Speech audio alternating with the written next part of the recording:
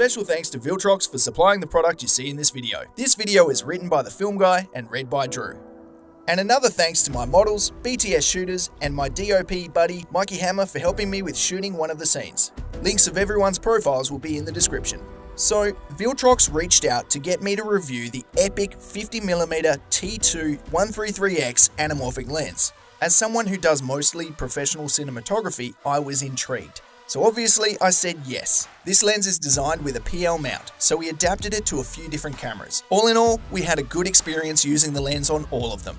With the 133 squeeze, after de-squeezing on a full frame camera, you were getting a 37-ish mm field of view, which is a very versatile focal length. The first thing I noticed was the build quality. It's seriously impressive. Not just because of the standout moon white aesthetic, but it feels like a tank. And it definitely feels a step above anything else I've used from similar manufacturers. But fair warning, this is a big, heavy lens. Coming in at just under 2 kilograms, it has a built-in thread for you to screw in a support, and I do recommend you use one.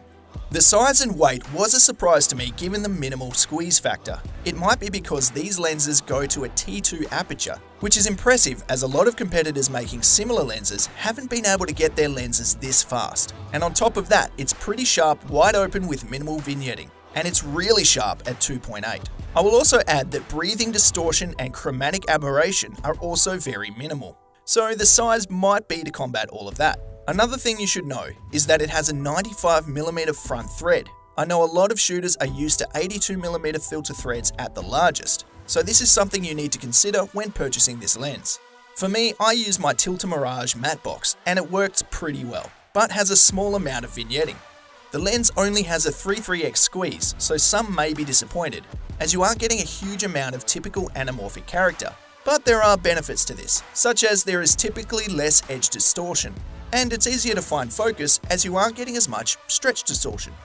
This also helps the in-camera peaking tools to work, which is usually a problem when using it with more squeezed lenses. Also, if you're using a camera with a 16:9 sensor, you won't have to crop the image to get the correct aspect ratio. And lastly, some DOPs just want the aspect ratio in camera and they really don't care for a strong, anamorphic look. But that's not necessarily me. I tend to like having quite a bit of character, but it's all subjective. Viltrox looks to have been aware that the lens lacked a bit of the typical anamorphic look. They have seemingly added an oval bokeh insert into the middle of the lens to attempt to mitigate this, giving it more character and more of a 2x stretch look. These inserts work by changing the way light hits the sensor, thus changing the rendering shape of your bokeh. But it's pretty minimal and I do question why it's in the center of the lens. The further back in the lens, the more that insert will be doing to affect this image.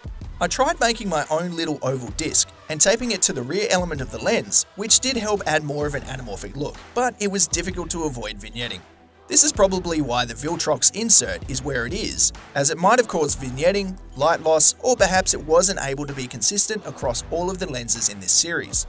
Speaking of which, there is also a 35 and 75mm in this series, and plans for a couple more to come. I hope to be able to review them also, but I just want to say that I appreciate that Viltrox has brought out a well-rounded set together, rather than doing it one by one like some other brands. Anyways, back to the review. Besides the background blur, the other reason some people shoot anamorphic is for the flaring, and I'm happy to say that the flaring from this lens is fairly subtle both in amount and vibrance, especially compared to some cheaper anamorphics, unless of course you have a very strong light source pointed directly at the camera, which is really nice as I don't want every street light flaring the lens when I'm filming at nighttime. Personally, I'm not a fan of dual flaring that you sometimes see from this lens. But a little tip I have found is that if you use some kind of diffusion filter, you can soften up the secondary flaring dramatically and create a much more pleasing look. I do wish there was neutral or amber flare options for this lens, and you can look at any of my other anamorphic lens reviews to understand why. But for those who like blue, this is pretty good. I found the focus and aperture wheels to be very stiff.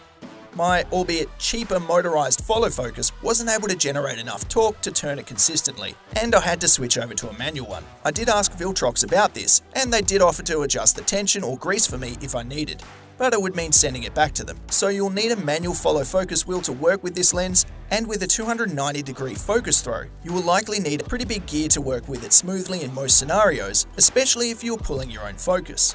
Given the cost, it's fair to say this lens isn't targeted at the average mirrorless camera shooter.